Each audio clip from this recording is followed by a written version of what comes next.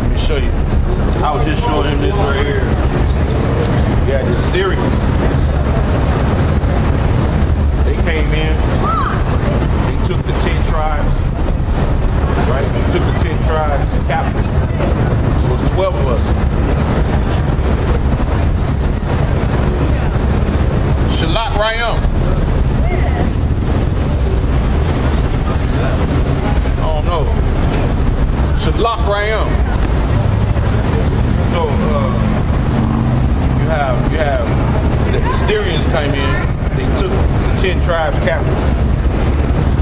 I'm gonna read that. See, that's the devil. So the creators of the empires were chasing him. Yeah, it's like the Lord. When we disobeyed the Lord, we didn't do His commandments. So okay, I got something for you. I'm gonna bring these nations against you. Yeah, I know, man. You know, a devil, man. That's what the devil do. I'm gonna show you this in this book right here. This Ezra.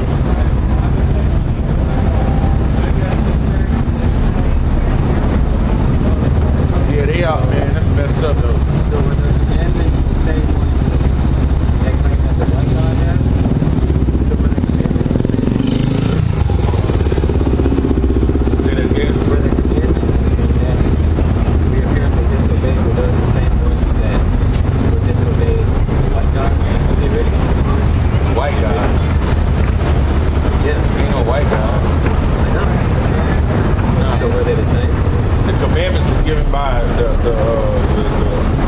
dark God. Right. Yeah. So where the white God comes from? From the story. So that's what they changing. Right. Yeah, they changing the story. I can read the scripture on it. That's what they were gonna do. That's called like iconoclasm. Wasn't no white guy. No. Yeah, matter of fact, I can deal Jesus with ain't even. I can deal with that right now. Let's show you. Let me show you. Okay. That's what they portray being Lord, right? That's what they put up. This has been put up for many years. And our people have failed for this. This is what you call a stronghold. So if you believe in this, basically death gonna come to you. It's called iconoclasm.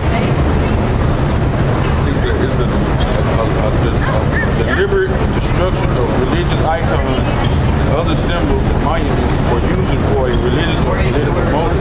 You believe in that? You said Their motive was to paint over all the original images to make it white. They do that, this is going to happen. You're in subjection, you're going to believe.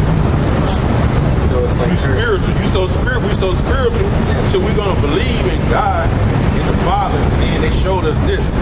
You know, I was talking to somebody about something like that last night. Because you know about the whole copper skin theory, right? Copper skin theory. Copper skin theory. Skin, you know, black skin comes from copper. So Carbon. carbon. Basically what he's saying is like Comes from carbon. It's the same color though. It's the Carbon same is color. carbon. Yeah, I know what he's talking about, but I'm telling him the right answer. Carbon. You can pull up.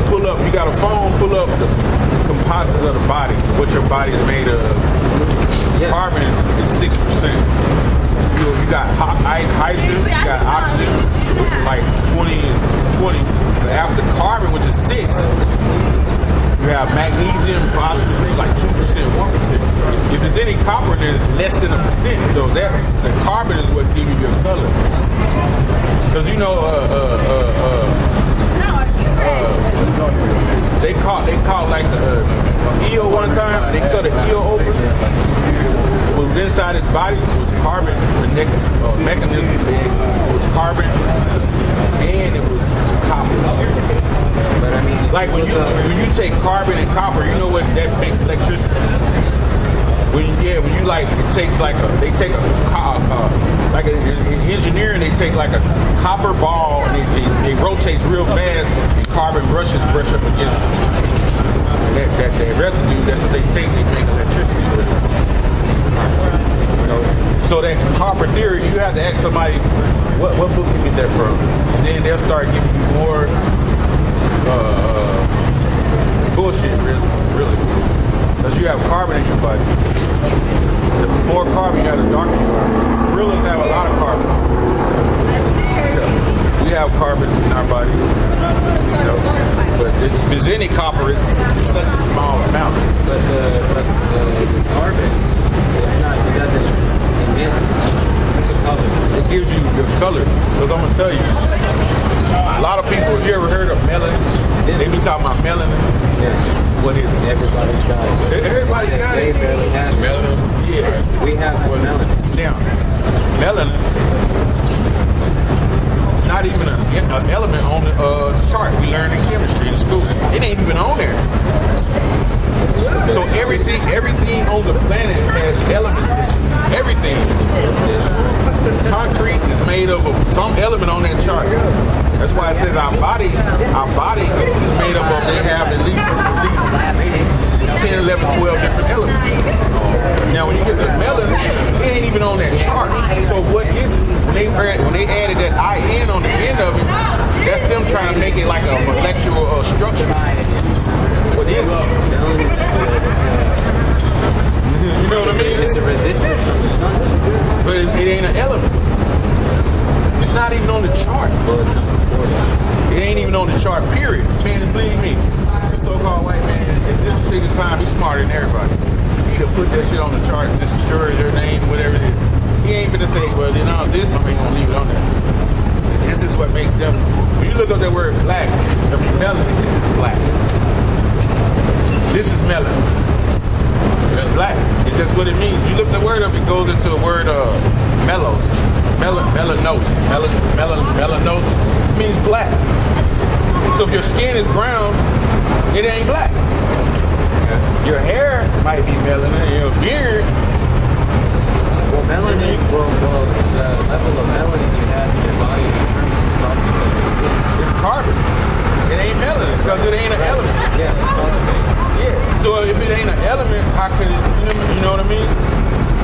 So you got, hey, I'm gonna read the scripture. I'm gonna read you the scripture. This is Ecclesiastes. I'm gonna read this scripture right here. This is a heavy scripture too.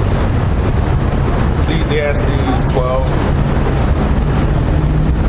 12. Oh, there already. 12.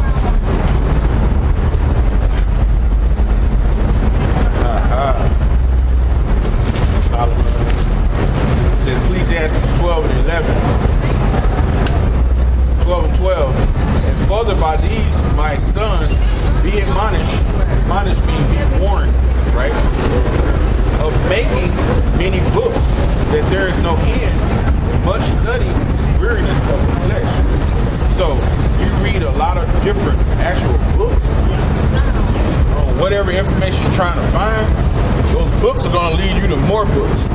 And it's going to keep leading you to more books. Then next thing you know, you're going to be talking about the deep space, and you're going to be talking that kind of talk. Way out in the deep pressure of the universe. That's what you're going to lead to. From them reading those many books. The Bible is a supreme book. This is scripture. I'm going to read this. This is a supreme book. What this book tells you is what it is. But that's why people don't believe it. Because if you're not spiritual and the Lord don't put that knowledge on you, you're not going to never understand this book.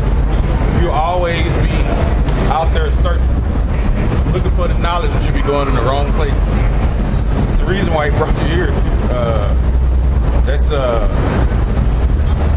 Isaiah 34. 34:16. Seek ye out of the book of the Lord. This is the book of the Lord, and read. So this is the book you read, right? And none of these shall fail. He said none of these shall fail, meaning the prophecies. Because every book that you get out there, the thing you want to do is somebody say, I want you to read the Quran. Or somebody say, I want you to read the Kibber Negeds or the coffin text. See if it's got a prophecy. Ain't got no prophecy in it. How you gonna know what's finna happen, or what's finna happen in the future, and how you gonna protect yourself from the future of destruction that's coming if you don't know the prophecy? So those books don't have prophecy. So he's telling you none of these are gonna fail, because there's a prophecy in this book that said that those people on that sign were gonna be brought on cargo slave ships.